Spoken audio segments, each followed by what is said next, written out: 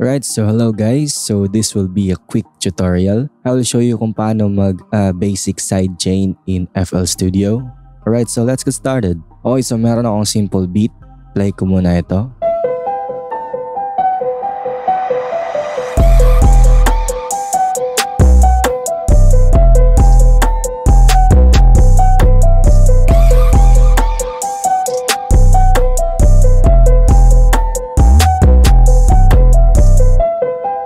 So for this video, we will be focusing only sa 808 and sa hi-hats. So basically, whenever napapasok yung 808, yung hi-hats naman will be ducked down. But all the procedure will cater all of the sound naman, whether you're sidechaining kicks from your 808, vocals, or any samples. Okay, first thing na gagawin natin ay i-click itong 808 insert, then hover dito sa send triangle icon ng hi-hat. Right click and choose sidechain to this track. So let's insert Fruity Limiter in our hi-hat.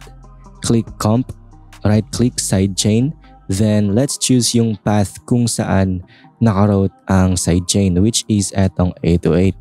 Then bring down konti sa release. Bring the knee and ratio all the way up.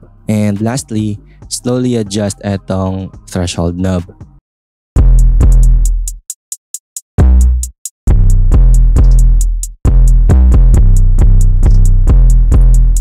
So by lowering itong threshold, dito natin matitimpla yung pagduck ng hi-hat sa 808. Let me show you.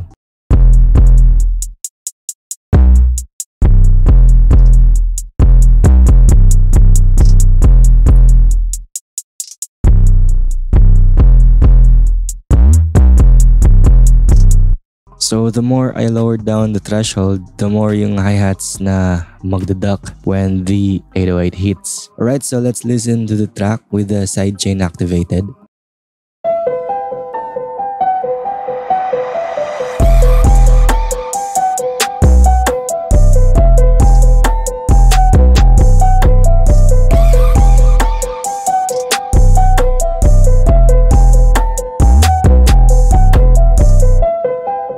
And that is it guys kung paano mag-basic sidechain sa FL Studio. Thanks for watching. See you guys next time. Happy mixing and bye-bye.